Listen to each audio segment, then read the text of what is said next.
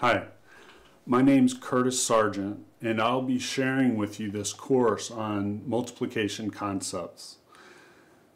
The purpose of this is to introduce you to the basic concepts of multiplying disciples in simple churches. It's about the what, not the how. It's teaching, not training, but it will set the foundation that will help you learn how to multiply disciples in simple churches. So I'm hoping it'll create a little dissonance, a little dissatisfaction with your current views. And at the end of the course, we'll talk about how you can take your next steps on this journey.